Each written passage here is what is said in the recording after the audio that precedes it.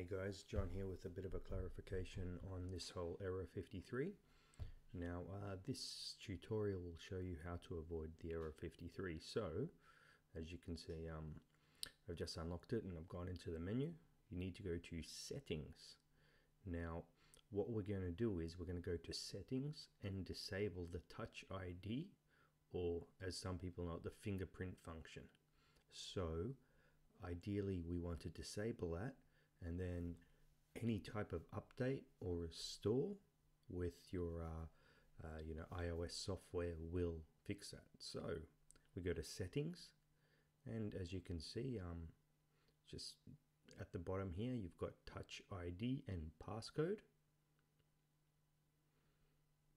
Okay, so you just put in your passcode. Now you'll see iPhone unlock and Apple Pay. You just turn that off. Also, you can delete the fingerprint, which is something I like to always do. Once that's done, you have disabled your fingerprint scanner. Now that doesn't mean you can't you can't have security. You can still have your password on there, and you're fine to actually go ahead and update your software without any issues. Now this has been a big problem for a lot of people, but this is a solution I've tried a lot of times with customers and there's no issue. Thank you. Bye now.